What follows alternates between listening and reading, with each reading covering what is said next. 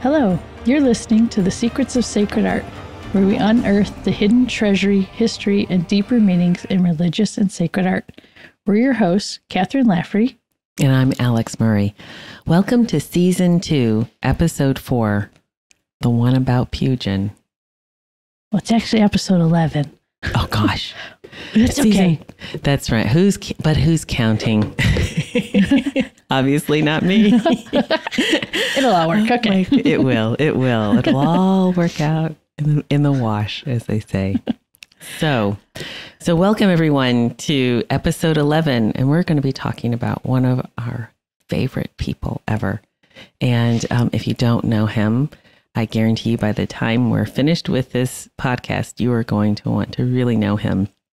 And so the person we're talking about is August Northmore Pugin. And we're going to go into his history for our viewers, of course, but let's briefly, Kathryn, let's discuss how you and I first met Mr. Pugin and what is it about him that we find so appealing. So I'll hand it over to you. It's funny because it's like I've always been familiar when I hear the name Pugin. And I know it means something really nice. But then as taking architecture class and taking a couple of the other classes for our master's program, and then also David Clayton wrote some really nice articles. And I think he actually did a podcast about Pugin also. That's when I really started like, okay, I got to deep dive into this guy, not just know him at a surface level. And then, of course, researching for this, it's like, oh, he's my guy now. He totally is. I know so much more about him now than ever. And it's just, yeah, he's awesome. He is.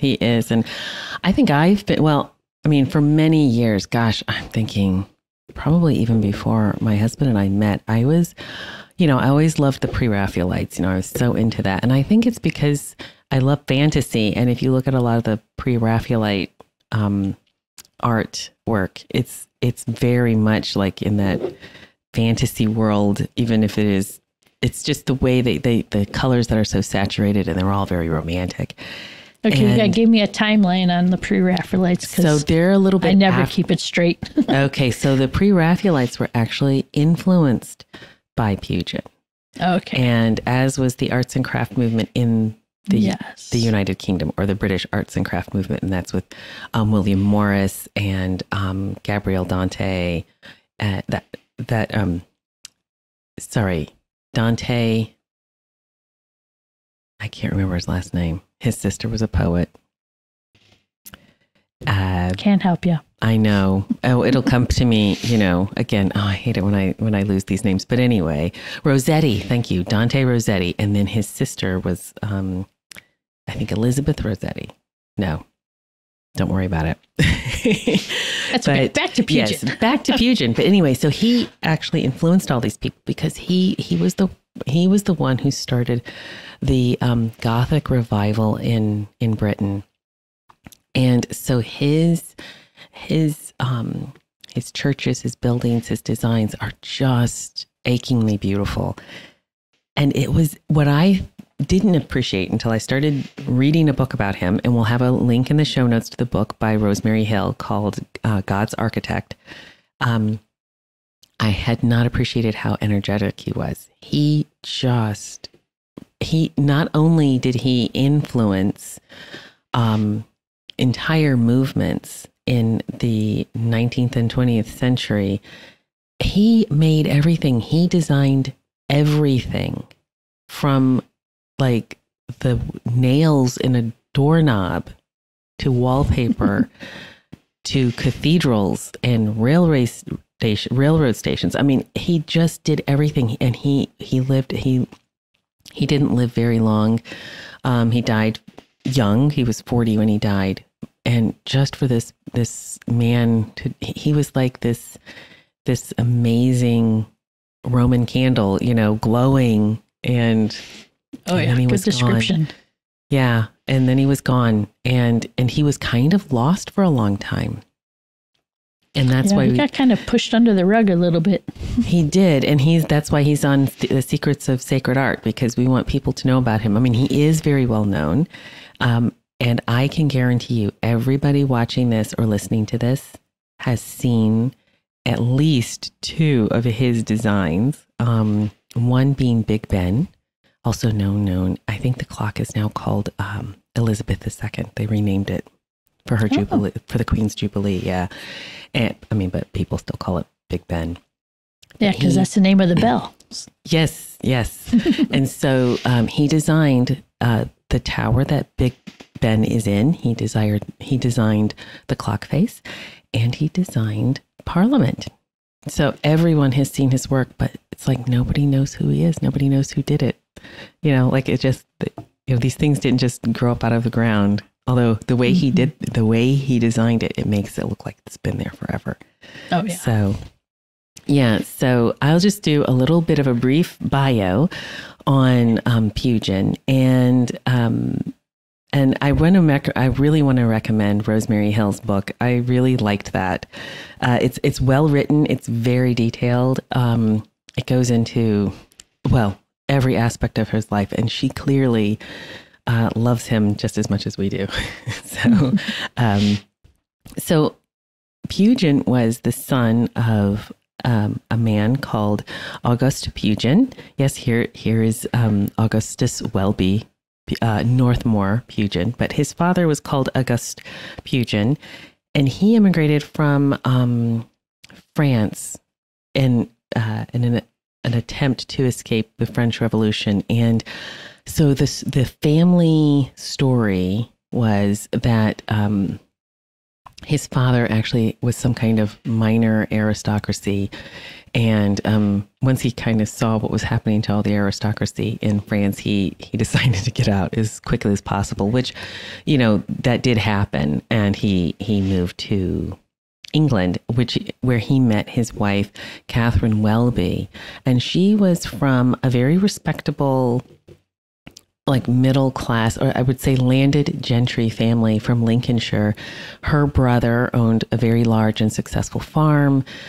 August and Kathryn had a home in London. And what's interesting is in the book by Rosemary Hill, she talks about how Kathryn Welby really felt herself to be an egalitarian, I guess politically and socially. And she felt like that was very much consistent with her Christian faith.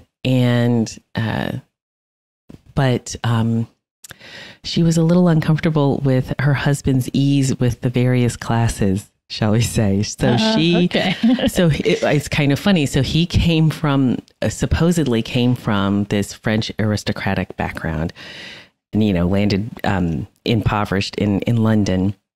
And he was happy to kind of mingle and just, hang out with whomever. And she kind of preached that, this is a good thing. But when he actually implemented what she was preaching, she was kind of uncomfortable about it. So I thought that was very funny. They only had one child, and that was Augustus Pugin. And he was born when his mother was 40 years old. And he was really a miracle baby for them. They absolutely doted on him. He did not go to school. He was homeschooled. His father actually had a drawing school for boys in the house. And this was the thing, like his wife was kind of uncomfortable with the fact that he would just accept anybody into the school. Like, if you could draw, come on in. And she's like, oh my gosh. So he would have drapers' sons. He would have, working class people whose sons maybe had an ability to draw. He would have maybe some landed gentry. And so she kind of required that the boys, when they were coming to the school, they had to go through the back door. She didn't want them coming through the front door. Okay. Yeah. And so Pugin, Augustus Pugin, I should say AWN Pugin, so the person that we're going to be focusing on, he grew up drawing, traveling around with his father. His father just seemed to be, I think, every young boy's dream teacher. He always had them out in the parks, and they would go on field trips. His version of field trips, they'd go over to France, and his father was really an expert at drawing Gothic buildings and structures. And he always wanted to know how they worked, not just, or, how they functioned, not just how they looked on the outside, but he wanted to know what was going on the inside. And in one case, he actually had someone cut a hole in the roof of an old church tower, and he lowered boys into the inside of the tower and just told them to draw what they saw. And some of them, there's a story, like some of them had a hard time getting out of the tower. And so he was like this really, he just seemed to be this really gregarious, adventurous, creative man with lots of energy. And that's how his son grew up. His mother was, I would say, I kind of feel like I've kind of made her look bad, but she wasn't. She absolutely loved her husband and she loved her son. She doted on both of them at one point, and we'll come to this in Pugin's history, but he was really into the theater, and she let him take part of the roof off of their attic and like build an entire theater for himself, because that's what he wanted to do. Sure. So she was just whatever he wanted, but in a good way, I mean, she had standards, and she did believe in disciplining him, but she was she wasn't afraid of his creativity. I think that's the best way to put it, which is a really great lesson, I think, for any parent. But I know you sent me a wonderful video about AW. Yeah. And it was neat to see the part where they talked about his mother making sure that he went to church with her. Yes. And oh my goodness, it was not a normal experience for a very energetic little boy. No, because I guess we should say, so his father was Catholic. Being French, he was Catholic. And his mother was a member of the Church of England, as was everyone else. But she found herself drawn to the Presbyterian Evangelical Church and a particularly charismatic Scottish preacher. But he was quite, in the Presbyterian Church, they really wanted to remove any imagery because they wanted the focus to be on the Word of God and the preacher. And so these sermons would last for hours, and Pugin just had no tolerance for that. He just... Well, I mean, after running through the attic of some beautiful Gothic building somewhere, I know. Sit still and listen to a preacher go on and on and on in a blank room. Exactly. And it's really interesting. Not that we want to get too much into it, but this podcast, we're just going to be talking about, I kind of wish we had Pugin here with us, and we're going to pretend like he is here with us a little bit, because I think it's interesting when you think about all of the senses that human beings have, and this was something that he was really tuned into. And of course, vision, what we see, what we smell, what we hear, all of those things are there for a reason. And so to have this place of worship and have that completely removed, it would have been a struggle, and how to make sense of that, because you do get distracted. I mean, maybe I'm thinking of myself, but so I think Pugin's sense of what he wanted to design, what he wanted to create in terms of how it related to the worship of God, was influenced by his experience of going to this evangelical church with his mother. And sometimes you learn what not to do. You learn what doesn't work. And so for him, the way that was set up absolutely did not work. And like I said, he was he was himself, and he was incredibly gifted. So he's been at a very young age. Yeah. Yeah. So he, and I think we're going to provide a link to the documentary that we watched, yes, that I had sent to you about Pugin. And they show in the documentary a drawing that he did called My First Church. And it was when he was 9 years old. And it was pretty darn impressive. But then he'd been drawing his whole life and had been surrounded by artists and people who would draw, and of course the enthusiasm of his own father. Mm-hmm. And when he was 15 years old, he was commissioned to design the furniture for Windsor Castle. The king at the time, I think it was King George III. Yes, because this was in Georgian times. He was having Windsor Castle completely redone. And Pugin, 15-year-old Pugin, got the commission to design the furniture, which is, in this table that we're looking at, this is something that he designed at 15. At 15, yeah. Yeah, and you look at that and you think, all the details. Yes, he was big on detail. He really was. He felt like every little bit counted. And that's how he designed. So this should give everyone an idea of where we're going with this man. It's important to remember too, he designed it. He didn't build it. No. There were many other craftsmen who had the skills to take his drawings and make them reality. Yes, exactly. And this is the thing about Pugin. Interestingly, he was never a properly trained architect.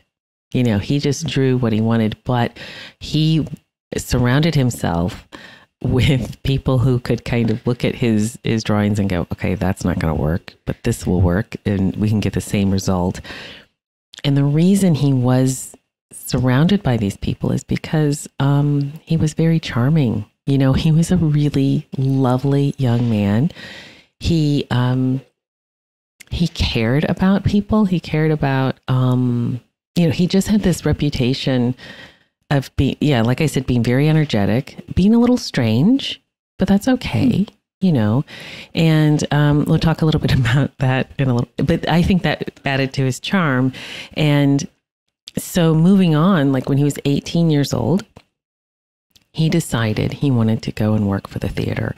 Now, to work in a Georgian theater was not a good thing, and both of his parents were really not happy about it. But he found it to be very exciting, and he loved all the costumes, and he loved just the excitement of it. And he started working out. I want to say he was something called a fly boy. I could be totally wrong about that. But Sounds right. Like up in the rafters where they're moving the curtains and the scenery. So he started out doing that. But then he very quickly, people discovered that he had a talent for painting and drawing, and he started designing the sets. And of course, they're all they're to the period of, say, when the play was written. So, for example, this was the first time that a Shakespearean play was presented, and the people who were in the play were dressed in period costumes, and the scenery was supposed to be Tudor scenery as opposed to contemporary. And so he did all of that. And he started looking at things in, different perspectives and three-dimensional and that sort of thing. And he did meet his first wife in the theater. And sadly, she died shortly after giving birth to their first child. And I think he was probably 19 or 20. A very young single father. Yes, very young single father. And then his parents sadly died not long after that. I think he was like at 21, 22, and he was all alone in the world, and shortly after that, he did convert to Catholicism. And there have been all kinds of theories as to why. And that's something that I think is worth discussing.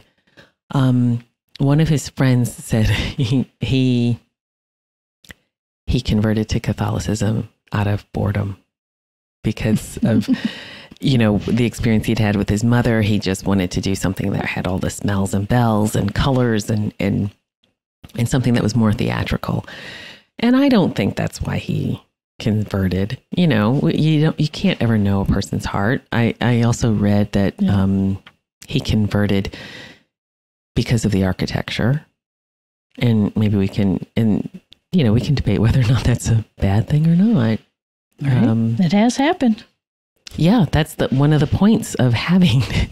That's one of the points of beauty in the church is to convert the heart, is to capture it on one level, and if it did for him, that's great. That's a legitimate way of finding the truth, and that is something that now when he converted to Catholicism, the laws, the anti-Catholic laws were just starting to relax in Britain.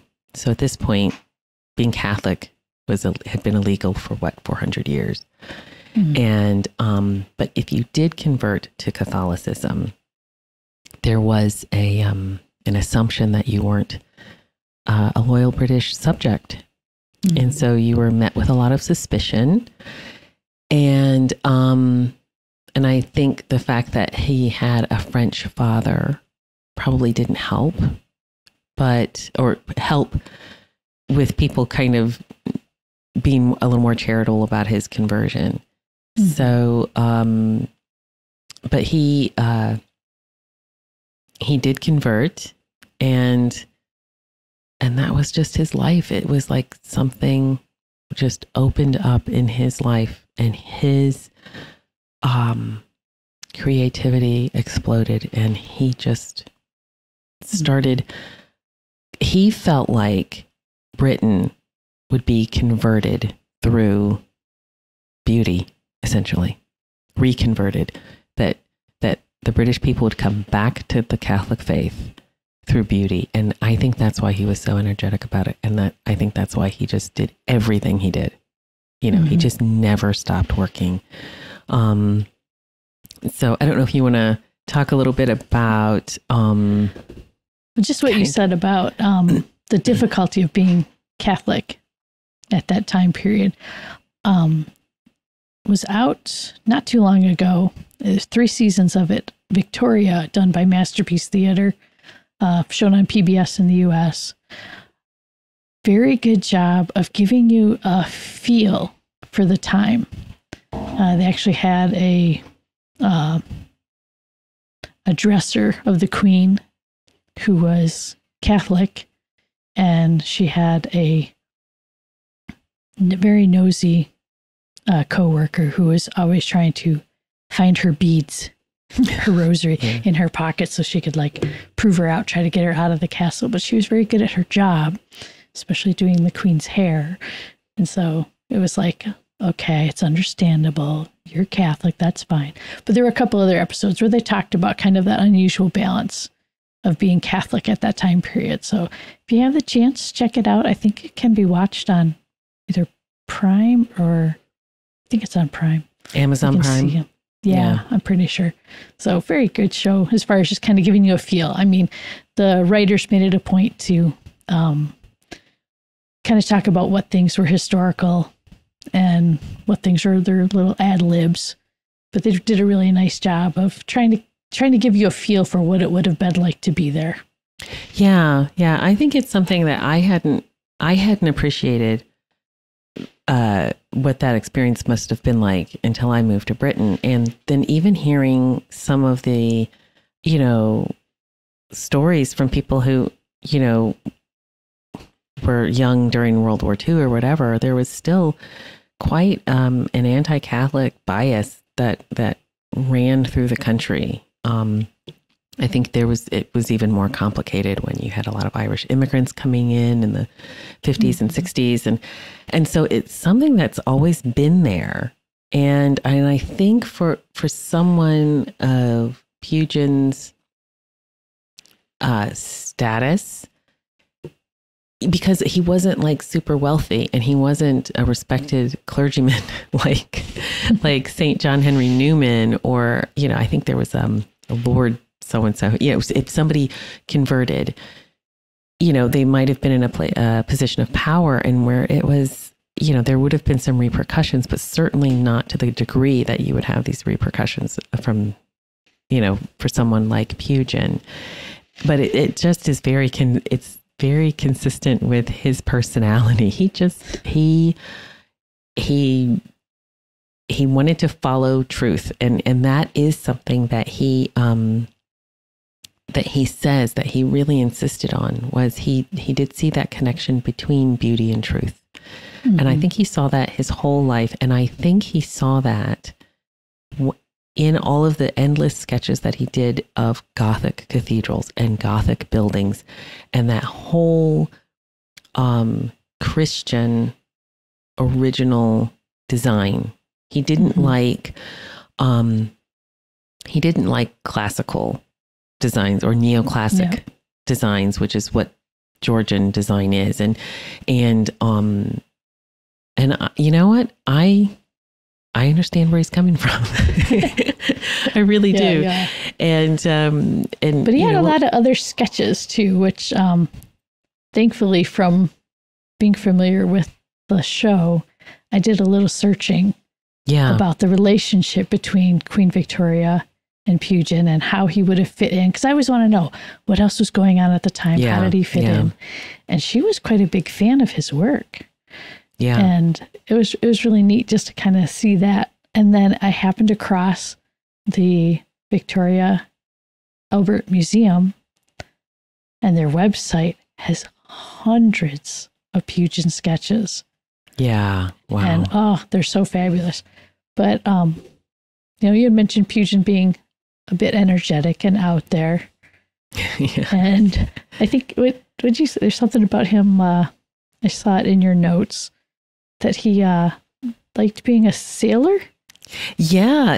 He was a little bit eccentric. That was his thing. He bought a boat. I can't remember how old he was when he decided he was going to buy this boat. There it was. I found a sketch. That's excellent. I bet that, do you know what? There looks like there's some rocks around it, because what happened was the boat sank off the coast of Scotland, which is that's not a little deal. And he was rescued. And I just love that it's one more thing Pugin and I both love. Get me near the water. I am as happy as can be on my boat. Yeah. I even did backdrop paintings for high school plays when I was an art teacher. So there you go. You're like the Pugin of the 21st century, the Midwest Pugin. I hope not as extreme as he was. I'm eccentric-ish, but not like that. Yeah. Well, what I think is funny, so he did wreck his boat off the coast of Scotland, and then he met a man called James Gillespie Graham, who was a very world-renowned, I guess, British famous architect. And so they met, and he's James Gillespie Graham kind of persuaded Pugin to kind of set aside his dreams of being a sailor, and maybe he should stick to drawing and perhaps look into architecture, which is what he did. And we're glad that he did that. However, Pugin wrote some great books. He did. But he also, for a long time, he liked dressing like a sailor. You know, as you do. Good luck. Yeah. I mean, I just love that about him. Like he was himself. He was absolutely himself. And he was probably a riot to be around, you know? Mm-hmm. And, so let's see. So what did you, I'm sure you've got some sketches that we can talk about, because I'd love to show people. Well, I want to jump into his sketches from his books. Yeah. So he did his contrast, because he was very opinionated. He was. Rightly so. He saw enough all his life to have a very strong opinion. He did. About what he liked. Well, while you're bringing up the sketches, the contrasts. I love the name of this book. It is... I'm so happy I found this website where you're actually paging through a very early edition of the book. Oh, nice. You'll have to put that in the show notes. Oh, yes. We're going to send some people down some serious rabbit holes on this one. Totally. And do you know what? The thing is, everybody knows out of this for Pugin. people to see this. Yeah. Oh, it's so beautiful. And the name of it is Contrasts, or a parallel between the noble edifices of the 14th and 15th centuries and similar buildings of the present day. And I think this is a modified one because I think he ended it with, like, you know, he wanted to point out the decline in the quality of buildings. And I should say this about Georgian buildings. So he was an adult, a well-established adult and architect during Queen Victoria's reign, but he really came to age under the Georgian reign, or the reign of George III. So he was Georgian. And the Georgians were an incredibly decadent people. They really, really were. And this documentary that we're going to recommend to people, we would say watch it with discretion. So I think if you have children, you should maybe watch it yourself, and then decide whether or not you want your children to watch it. And that's not because of Pugin. That's because of the Georgians. And so he hated Georgian architecture. He related the architecture to the morality of the society. And I think this is what's so fascinating about him. So the Georgian architecture and design, I mean, we look at it, it's beautiful. In fact, I don't know if you remember, Kathryn, when we were in Shrewsbury, like right after the Catholic cathedral, just going, like when you go over, there's like this, Kathryn and I were walking along a medieval wall, and she was really delighted to know that we were walking along the ramparts, although anybody could come over that wall. It's so low down now, but there's like a little half circle of Georgian townhouses. And of course we look at them and we go, oh my gosh, they're beautiful. Well, he hated those because it was the buildings. So for example, there would be a facade of a pillar. The pillar wasn't really there holding anything up. It was just fake. And there was stucco covering up, badly produced brick. And he felt like that trying to make the bricks look like stone kind of thing. Yeah. And so he saw that facade and that the bad quality of the building as a reflection of the morality of the culture that he was living in. And he hated it. Was it like that in the manor home we went to? Yes, it was. I remember the tour guy talking about the false facades and I know. The room trying to look more elaborate than it was. Yeah, it was Atcham Place. Yeah. Like it would, they would have all of these different little tricks tricks of the eye to make you think you were in a bigger space than you were, or that it was grander than it really was. It was really, and I think it's interesting. I actually don't have a problem with his argument. Because, and it makes you think about walking around and looking at the things that are going up now, wherever you are. And, how is it a legitimate thing to relate or to connect the morality of a culture with its architecture? Mm-hmm. Oh my gosh, imagine Pugin's contrast today. Yeah, like the brutalist movement. And, and I always think about, where we live. We kind of live out in the country and we love to go walking, and we kind of go way out and up into the hills. And then, but where we live, there's like this big power plant, and it's so ugly. And it doesn't matter how far up you go into the woods, you can't get away from it, or up until the hills. And everything else about this area, I mean, it's known for being beautiful. And then you've got that. And it's inescapable. It's just inescapable. And I don't have any counter argument to Pugin's position on here. This is one of Pugin's comparisons. Yeah. Between a town now for him, which was a Georgian town or city. 1800s. Yeah. Yeah. And then he says the same town, and he does his writing, a Catholic town in 1440, and makes it all super elaborate. His writing and everything even looks crisper. Exactly. And it made me laugh because you have this water stain running through where there's factories and broken down ruins, and right dead center of it all is a prison. Yeah. And you look at what it used to look like, Yeah. And I mean, if people have a chance, get a close look at this, because you got to look real carefully. He numbered all the different buildings. It's kind of hard to find the numbers sometimes, but yeah, it's a fun thing to look at. And I think he also, and to be fair, he really was trying to prove his point. So he was very biased in the way he presented these things. But again, I'm sorry, you said prove his point. Yeah. His pointed architecture. Exactly.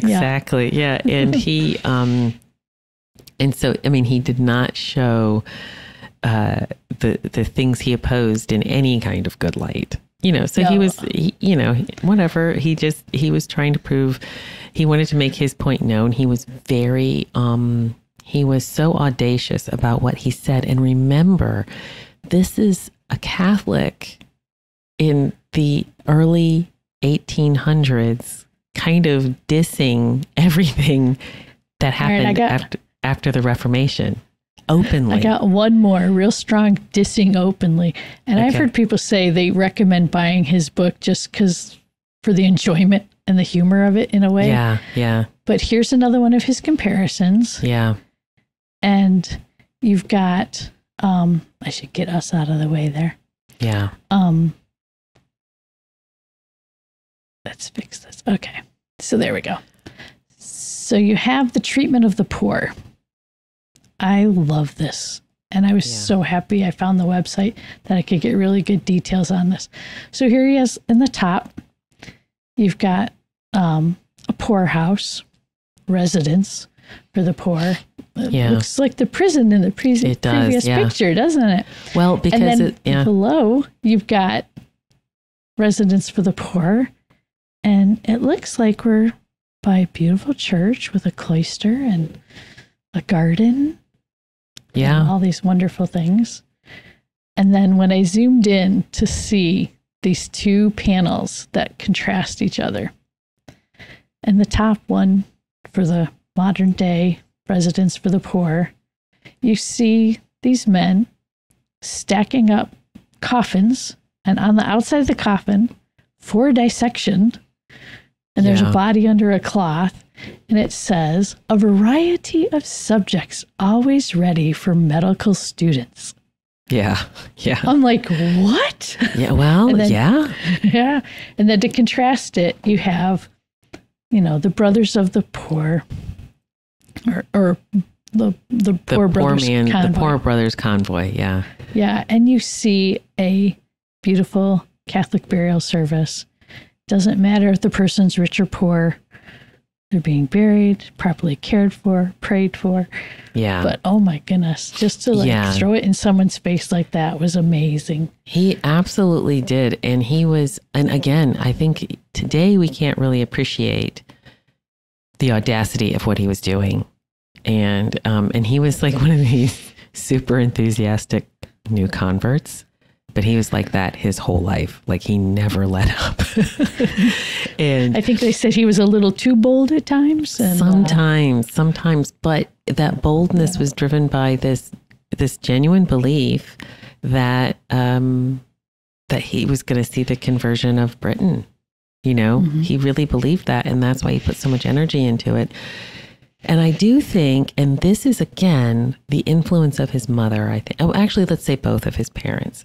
He had a real concern for the poor and the way they were treated. And so that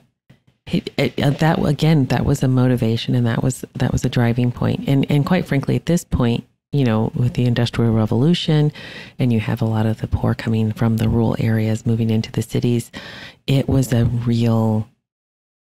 really, really horrible the slums. Dickens wrote about these things, and even with the Georgians, you have some of the illustrations of from illustrators like Hogarth, and they would just show the depravity and the real tragedy and harshness of life for people. And he saw that, and he imagined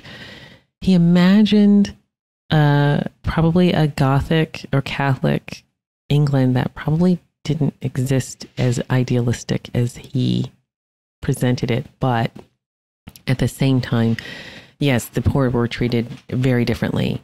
I think at one point there was a law passed that was illegal to be poor in England, in Britain. Okay. I know. It's like, wow. All right. Yeah. So you can't be poor, and it's hard to be Catholic. And so Pugin had to actually go through other people to get his designs out there. He did. And there are a couple of controversial things. And this is something that has been remedied, I have to say. It has been remedied in this country. But one of the people that he worked with was, I'm trying to find his name here.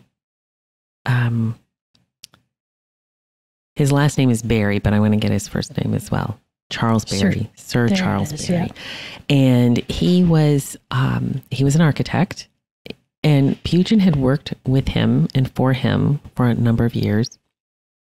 And Parliament burned down, and they needed to,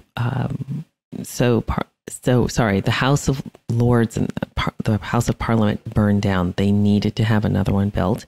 By the way, everybody was really happy that it had burned down because they felt like the corruption in that building could never be remedied except through fire, I guess. So it wasn't a little purging. Yeah, I think that's actually because they were just so, it really was, it's a very interesting times he lived in. Lots of people were cynical about the government and politics, and there were all kinds of issues going on. And so that's also interesting to know.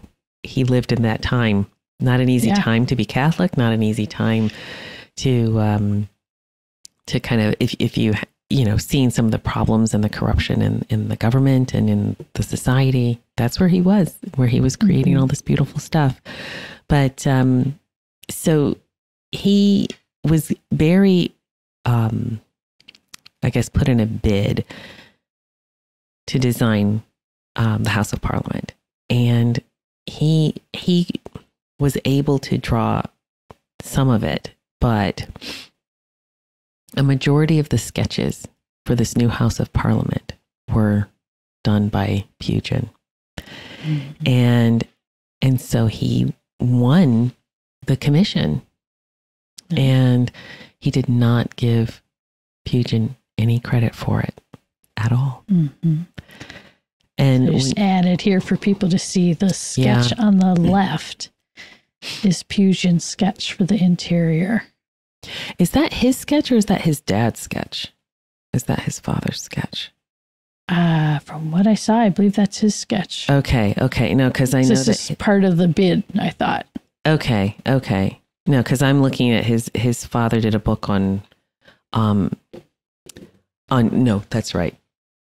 So that's Pugin's sketch. But I will say this, I think it was done in a similar way. This is why I was thinking about it, was his dad. His father did all of the architecture for this, for books on England, for books on the various cities, buildings around England.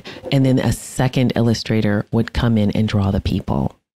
And so I just thought that was interesting. So he had grown up seeing how that could happen. And so this is, well, he would have learned that from his dad, right? Yes, exactly. That's my point. Yeah, he would have learned that from his father. And so we've got, I think it's amazing how the House of Parliament, that's such an incredible thing. And it was done in someone's lifetime. Do you know what I mean? Yeah.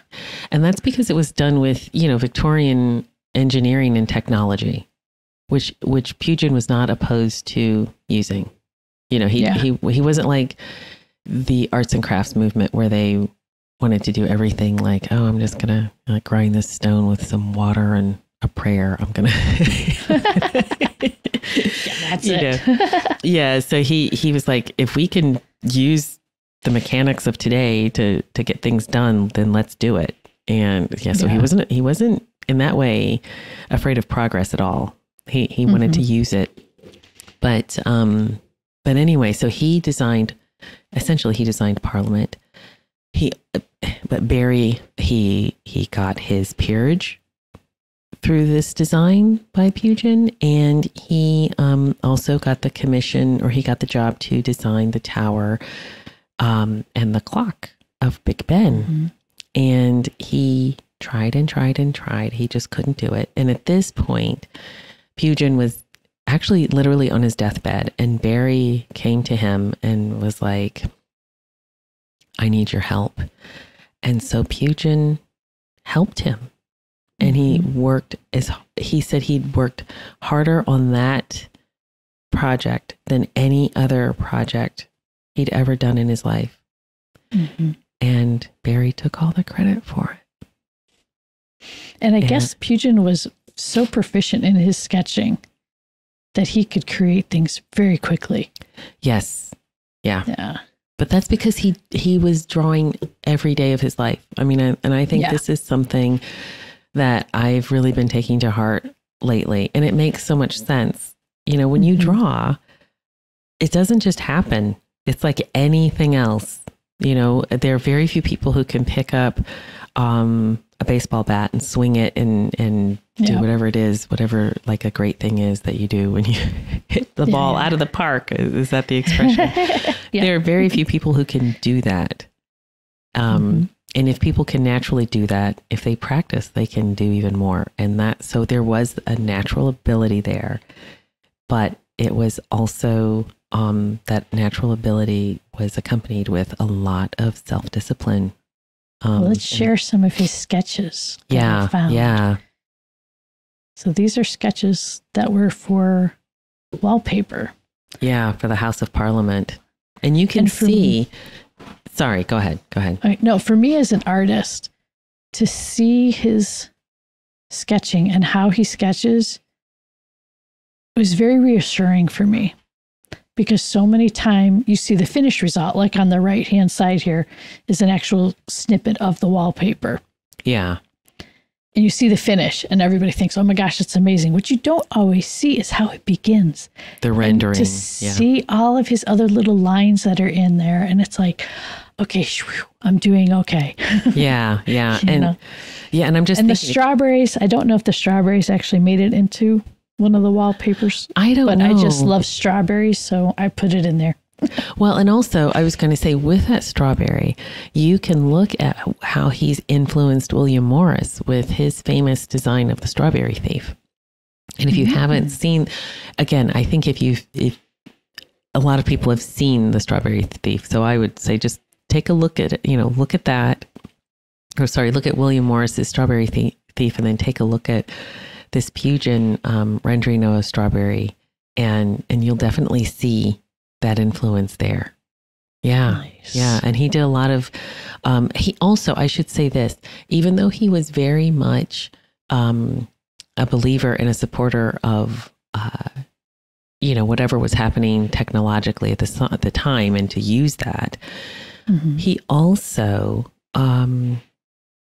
really utilized people who had kept some of the old ways of doing things, or he encouraged people. There was this environment created around him where people could rediscover how tiles were made in medieval times. So there's Minton or Mighton tiles. And I live in an area that's famous for tiles, and so Mighton was a contemporary of Pugin, and he rediscovered the technique called, I think it's called acoustic, yep, tile making. And because that had kind of been, that fell to the wayside. And so they kind of brought back the technology and the techniques used for that. And I have a couple of things. I know you've got some more pictures of tiles, but I want to show. Oh, but before we do that, I got some more inside stuff from Parliament. So jump back indoors here. Wow. Yeah. Yeah. So you have the sovereign's throne on the left. Absolutely gorgeous.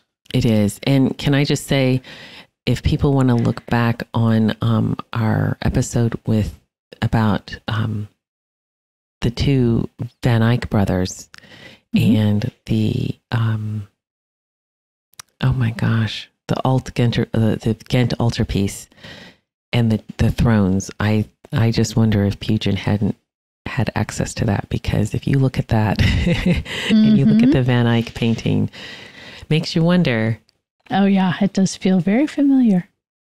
Yeah. And then just our simple little dining room chair. Simple. Yeah.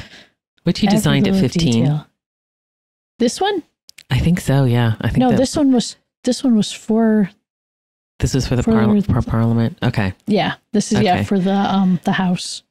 It's lovely, isn't it? The speaker's house, I think it was, or something like that.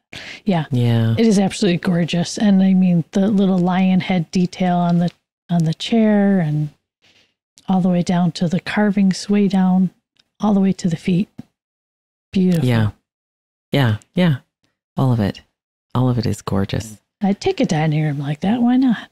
I know. I have to tell you something funny that I found out today. So, I'm just going to try to, as quietly as possible, pick this up. So, okay. If everyone can look at this. So years ago, I went into an antique shop and I bought this for like £4. And I show you the other one that I bought for £4. And this is acoustic tiling, and it is old. And I thought, oh, I'll just get two because I'm cheap. And then I went back the next day because my husband was like, oh, maybe we should get some more. And the guy was like, I got into a lot of trouble because I should not have sold those to you. Those are Pugin tiles. And he like kind of put on a little sad dog face, like I was going to bring him back. I'm like, oh, well, thanks. Finders keepers. I know, I'm taking my Pugin tiles. And so, and then this is one that is a copy.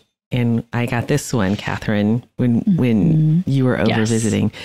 And, but what's so funny is today when I was working, a lady came into the bookshop and we started talking about Pugin, and she loves him, of course. And she goes, I have two Pugin bookends that he designed when they were made for the world, or the Great Exhibition that Victoria and Albert had.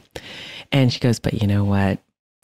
I'm pretty sure they're fake. She goes, everybody thinks they have something that was designed by Pugin in their house. It's like, I mean, you look at his sketches, and I tell you though, I did look through a lot of sketches on the Victoria Albert Museum website, and I did see a lot of sketches for tiles that looked very similar to what you held up. You think? And I took a picture of actually one when you and I went to the museum near your house. Oh yeah. So here's in the case the picture that I took on the left. Yeah. And then here was the credit for the design that Pugin did. And it's like, yes, this is for sure his design. I mean, obviously you make hundreds of tiles to cover thousands. a floor. Yeah. Thousands. Yeah. Yeah. So it's just neat to see that's like, oh yeah, it could be. It really could be. Yeah, I don't know. But I had to laugh because I thought, oh, okay, maybe. Who knows? But she goes, oh, everyone says they have something that Pugin designed in their house, because that's how beloved he is now. And I do have to say, before we kind of wrap up, his sons were really outraged by what Charles Barry had done. Mm-hmm. And they presented a case for their father. But it wasn't until really the 20th century that they formally were like, yeah, he's the one who actually...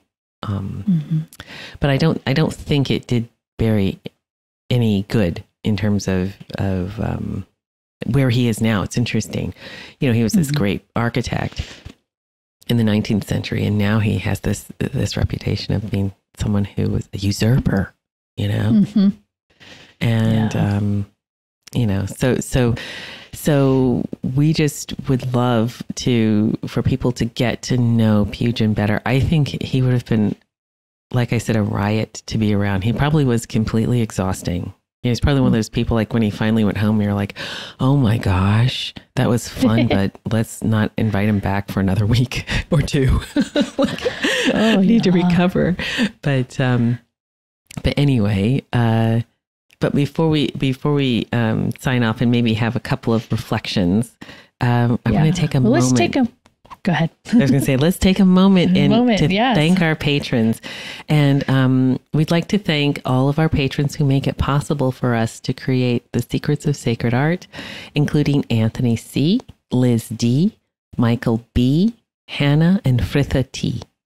Their generous donations at sqpn.com/give make it possible for us to continue the Secrets of Sacred Art and all the shows at StarQuest.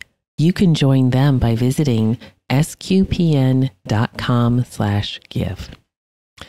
And so let's just take the last few moments here and talk about his legacy. Let's do a little Pugin slideshow. That's what I was going to say. Let's just just give people a taste. So, these are a couple things I just saw and fell in love with and said, yeah, people need to see this. Yeah. And it looks ancient, doesn't it? And it does. It looks like it's been there forever. Yeah. But it's, this is this. I want to say it right, Alex. You say it for me. I have no idea how to say this one. I would say Scarisbrick Hall. Scarisbrick Hall? Yeah. No doubt somebody will be in. And I mean, just, all that beautiful pointed architecture style, and it's fabulous. And then next, Branwell Castle. Yeah, this looks like it has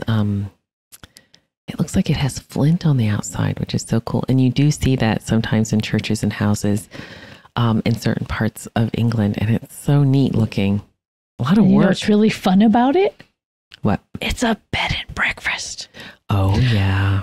Yes. Yeah, I mean, it's people live there, but they do open the home for guests. So you can I'll put a link to their website in case anybody wants to say they stayed in a Pugin design. Yeah, How and you know what? Is that actually his house, the Grange, you can stay there as well. And so I've provided a link for that as well. So nice. This is called, this is so beautiful. In fact, can you get us off? Yeah. So let's get us out of the way so we can see the beauty. So this is St. Giles Catholic Church in Cheadle. And it's called Pugin's Gem, and it is just exquisite. And just take in everything. And of course, he didn't do the painting. He worked with artists who rendered all of the images in here, and he just set out the framework, and it's just gorgeous. Mm-hmm. Just gorgeous. He gave them all the details. They just had to fill it in. Exactly. Mm-hmm. Then what do we have next? Oh, that's the tile. We saw that. Yeah. But here we go. The Grange at Ramsgate. So that's down. That's down south. And you can stay. You can stay there. Believe it or not. I think it's like an Airbnb. I don't think it's a bed and breakfast. I think it's an Airbnb, which is so amazing. I did see a lot of tour photos people had posted of going there.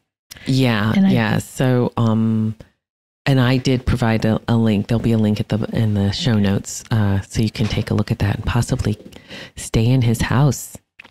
I just want to live there, quite honestly. That lower bay window is his office. Yeah. I want a big bay window in my studio. That'd be great light. I know. Although I'm going to have to say, even though I do love our dear Mr. Pugin, that wallpaper, I'm just not a big fan of his wallpaper, but that's okay. The wallpaper is a lot to take in. I don't think my husband would go for that either. But no. And so that's another angle. Angle where you can see the church next door. Yes. That he funded himself. And this is the thing. And I know we're coming towards the end here, but a lot of the churches he designed, and built. So he built this one, and it never was finished. It doesn't have a steeple. This is St. Augustus, and he believed that he was named after St. Augustine. But he spent his own money building this church. But he never saw the wealth and he was not a good self-promoter, and he never had the wealth that Barry had from basically stealing Pugin's designs and taking the credit for Pugin's work. Because he wasn't a good self-promoter, as I said, but he also did things at a very low cost. And sometimes he didn't charge anything for designing churches because, again, he felt like this was something that he needed to do. He wanted to give England a Catholic story again, and he was willing to. So the cost was not, the money wasn't important to him. Yeah, I put more of his sketches here. Yeah, I believe the one on the left was actually used in his shrine to St. Augustine that he built. But just to see how he sketches out details for everything. Yeah. On the right, you have lighting and reliquaries and tiles. It all fits together. It's not just a ramble throw together of decoration. It all goes together. It all makes sense. Yeah. And then take it another step farther. Alix and I both love the needle arts.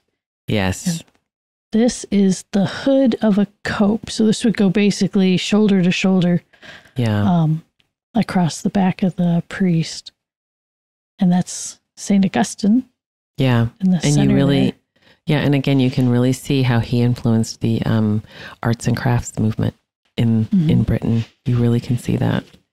Yeah. And also, I should say this, he did have, and here's Pugin, his tomb. And I think one of his sons designed the coffin or the sarcophagus. And that would be his 3 wives, because ultimately he had, I think those are his children. And then he did marry 3 times, and he survived, he was survived by his 3rd wife. So he lost his 2nd wife. He had 6 or 7 children. And I'm going to we'll provide a link in the show notes to the Pugin Society. And if you want to kind of look at his family and go into a little more detail about his life, that's a great resource. Again, Rosemary Hill's book is just really, really good. And I think one of the last things I want to point out, which I didn't know, I mean, I learned this when we were going into this, the influence that he had in Australia. So there are some churches that he designed that have been built in Australia, and one was not finished in France. He has a number of churches that he designed in Ireland, and he modified those to be consistent with Irish Gothic art. And again, when you think about, I mean, I think in some ways we can't really appreciate how the kind of man he was. I want to say a real charitable man, because he altered the Gothic design to be more consistent with Irish Gothic tradition. And when you think about the relationship of the British Empire with Ireland, and then for this man to then go to Ireland and do something like that, that was an incredibly humble and charitable act. You know, that's extraordinary. And but he also really influenced architecture in the United States. And so yes, I just think, and I'd say like his influence is interesting in the United States, because I feel like some architects will follow what Pugin was thinking, to see the beauty and depth of the Gothic style and how it really was very focused in what it was doing. And then others, I think, have an idea of what they think Pugin was about, Yeah. And so they're influenced that way off of. So it's always interesting to see how people are influenced by him and how they want to be influenced by him. Or say they're influenced because they want to like have some legitimacy. And I think, you know, this is like kind of like a spontaneous idea I have here. I wonder, I would love for people on our Discord channel to, we should just discuss this. Like I would encourage people to obviously listen and watch our podcast, but also go to some of the documentaries and the links that we're going to provide, because I think this is a great subject. You know, we're running out of time, you know, with this podcast, but this is a conversation that we would love to continue. And so I definitely recommend looking at just the list on Wikipedia of all of his works. Oh, it is shocking how much this man accomplished. And if you start from when he was 15, really being out there in the world, till the time he died at only the age of 40. Yeah. That list is incredible. I know where he worked, what he did. I mean, sadly, there's so many of them that say they're taken down now or no longer in use or been redone so they don't look Pugin anymore. But what an incredible amount of energy and give that he had in his designs. Yeah. Yeah. And I'm also curious. I just wonder how much you know, when you look at his stuff and you look at the pre-Raphaelites and the arts and crafts movement, and I just wonder if he in any way influenced Tolkien. I don't know if we'll ever know, but I mean, it's all very Tolkien-esque, this world that he was envisioning. And I've even heard in one of our, the documentaries or an interview that we watched, they even likened Harry Potter to being, everyone wants to spend time in a Pugin building. Yeah.